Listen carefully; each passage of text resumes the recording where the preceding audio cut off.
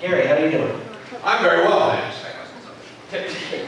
I'm asking this question on behalf of someone who couldn't be at the con today. With Beast Wars' 15th anniversary upon us, what are you doing to celebrate? What am I doing to celebrate the 15th anniversary? Yes. Of Beast Wars? Yes. I'm celebrating it right now.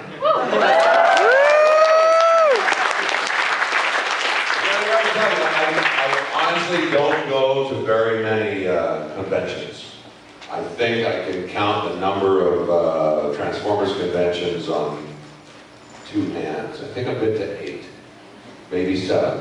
I just don't go to many of them. They're a lot of fun, but this one, I particularly like this one that comes out here to Mississauga. I like the fellows who run it, and this is a good way as any to celebrate the 15th anniversary of Reboot. I've got Reboot on my mind because Reboot they came out with a box set. Yeah! And I thought, well, it's about because they've been quibbling and quibbling for years. They should have brought it out years ago to bring out Reboot because it's a fantastic show. And the Beast Wars, the new Beast Wars iteration, the box set, I hear they don't sell it in Canada, they only sell it in the States. Boo! Anyway, does that answer your question, sir? It does. Thank you so much. We should go in there. What are we going there? Oh, what do you mean? We should go in there and be one. What? No, we can't go in there. How scares me. He's so slow, but he's so loud. No, let's go in because I really like the menu. I don't want to get the menu. No, come on. Oh, darn. The door's locked. The door's locked. I'll open it. Well, just push the button. Oh, come on, push the button. Push the button. I don't want to push the button. What? Who's there? I don't want to. What? You push it. I'm pushing it. No, you push it, because every time we push it, something bad happens. I go, I didn't gonna kill us.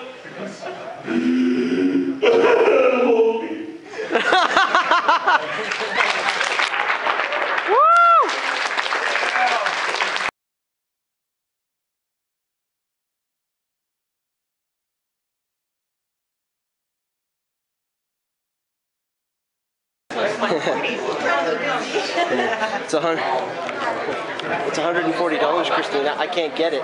But since you're not here, I can troll you with it. Ooh, look at the shockwave. You can't have the shockwave, Christina. You can't have it. I'm teasing my friend. Don't worry. Okay. I'm not doing it to be mean. Okay, maybe I am.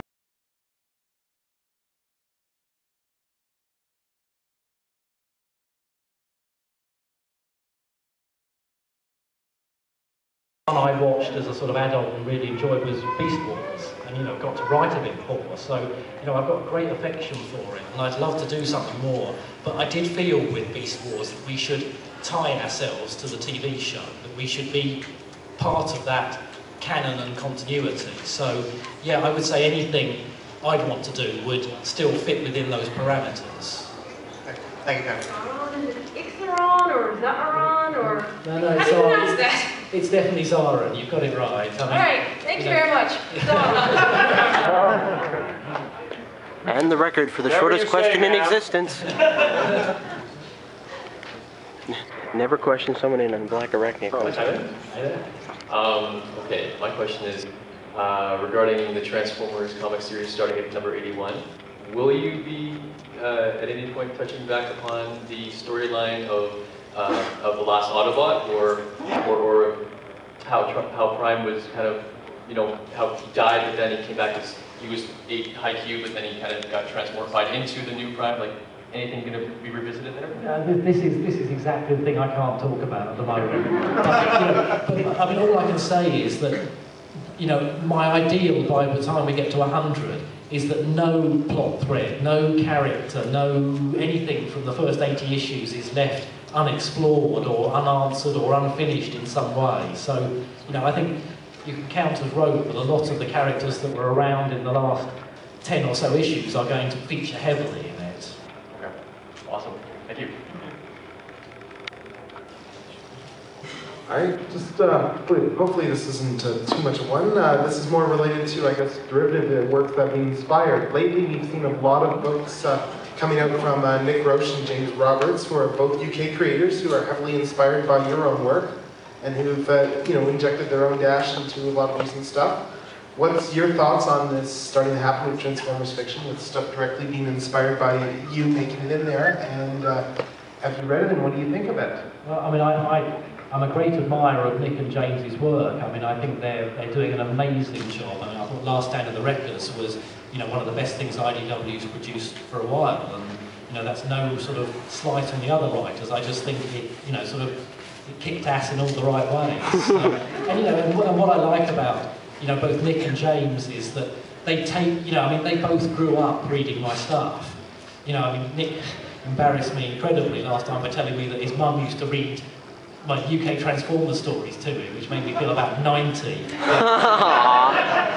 But they're both, they grew up with it. They love it like, you guys that maybe love the cartoon or the American comic book. It was what fed them when they were young.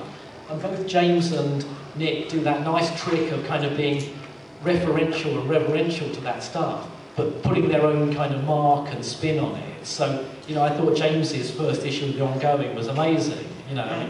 Starting it in McAdams for a start, and it's just so laden with stuff that if you know it, you'll pick it up. If you don't, it doesn't get in the way of the story. So I think that's the kind of strength that both of them bring to it. Like hoping, I might get a little sort of the Fallen created by it, buried at the bottom of the credits, but I was looking for that. Yeah. But it wasn't to be. But in a way, it's a flattery that characters that both Bob and I created have found their way, or characters and even sort of facets of storylines have made their way into the movies.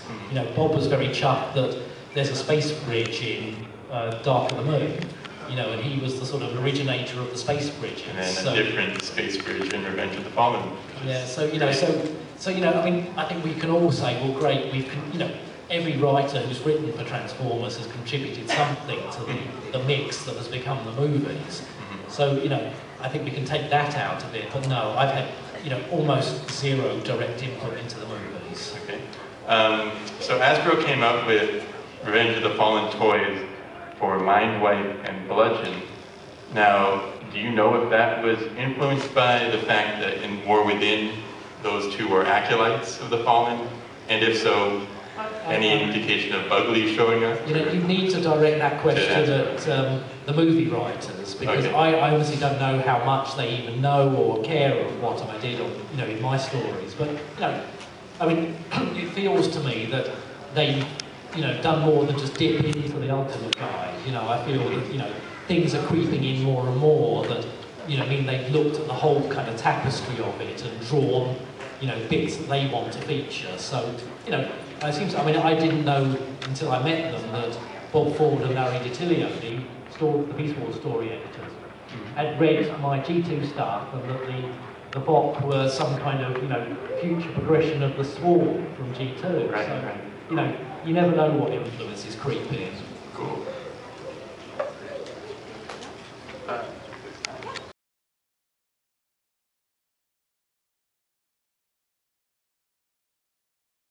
Maybe Jet Judo, I don't know. They did that for that character, so his brother Sunstreaker. I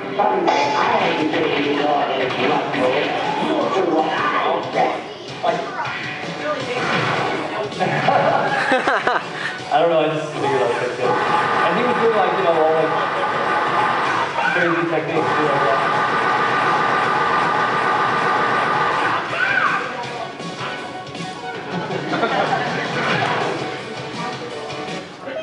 Alita 1, this is really cool. The female characters were handled very well. I'll be giving the orders, Rumble. You do what I say. So she was handled like Chung-Li almost.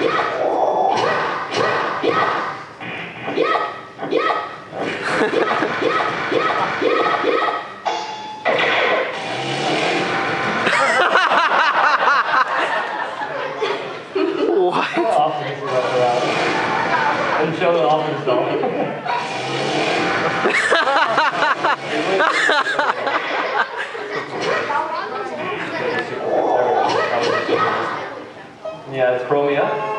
best game ever. I'll be getting the orders, Rumble. You'll do what I say. He had like laser stuff and Ironhide would help out. Or get him from the other side. Got a whip attack too. That one. Oh yeah. Whip attack. Really strong stuff. Come on, baby. Come on, baby. Now Rodimus. Oh God.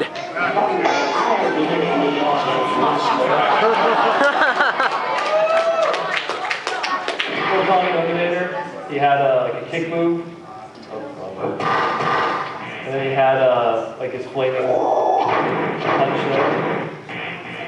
And then a cool attack like that. And then of course he would show you the Matrix.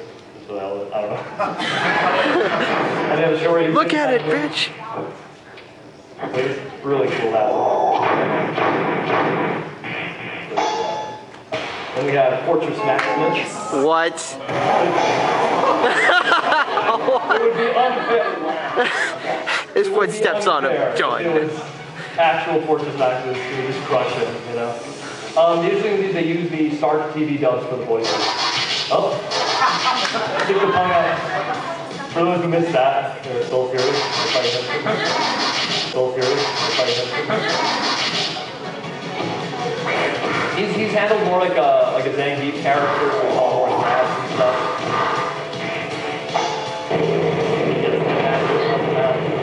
He had that one. He had Chrome Dome. Then you have Brainstorm. Hydra. That was pretty cool. Like, he was a support character. Really cool. Then you have Ganjin Rise. Power Master Optimus Prime for the... Come on! So he was done like more in like a Bruce Lee kind of style. Or Fei Long for the Street Fighter.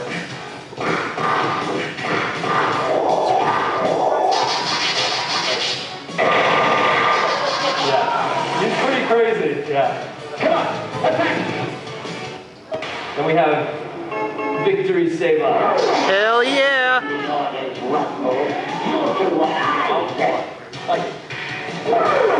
Last thing there. So you could summon all the Brain Master or the V-Star. Pretty cool.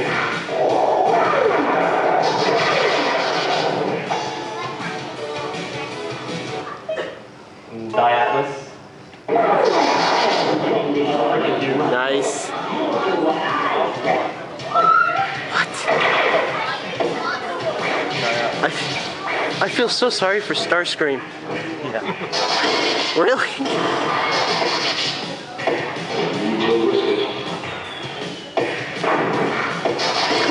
How is this fair? Decepticon, so Megatron.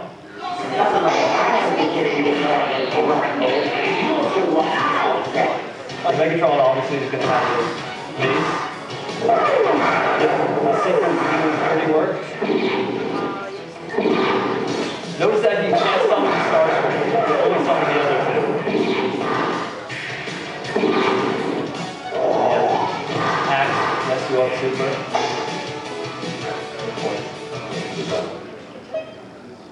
Soundwave! Now you're going to have some fun.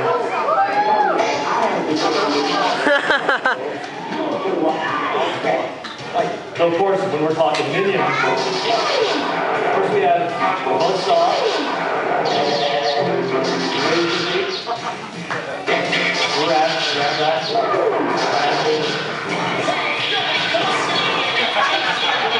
The whole thing. Oh my God.